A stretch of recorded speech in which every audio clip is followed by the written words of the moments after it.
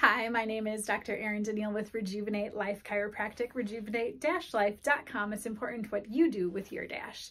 Today, I want to talk about the power of habits. Okay, it's October, Chiropractic Awareness Month, habits. We all have habits. Do we have good habits? Do we have neutral habits, or do we have bad habits? Are our habits propelling us forward, or are they hindering us? So, the habits that we're trying to get into in a wellness chiropractic model, those habits, I like to call one of the things I recommend for patients the power hour. These are healthy habits. 20 minutes of prayer or meditation a day, 20 minutes of walking, and 20 minutes of healthy food prep.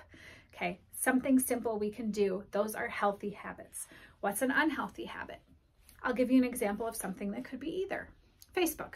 Facebook could be healthy, in which you're learning, you're striving, you're connecting with a group of people, like-minded people who are all trying to raise up a goal. Or Facebook can be a time sucker, in which you're spending too much hours scrolling just on things that are not going to help you propel forward towards your goal at all. Facebook could be beneficial in connecting with family or friends. Facebook could be detrimental in the sense of not verbally connecting with people and just social media connecting, we losing the one-on-one actual meeting people face-to-face. Different studies have shown us that the actual person-to-person interaction, not a person-to-video, can be really helpful. That's why coming into a chiropractic office and using my videos as support to help continue and help feed outside of the office, it becomes then a great tool. Okay, so lots of things that we can do. Again, I have an app, I have a community.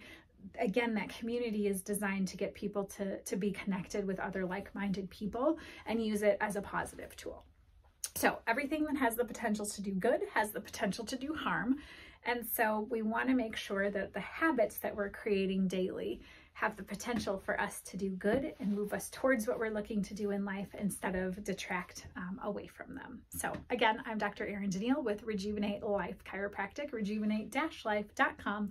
It's important what you do with your dash.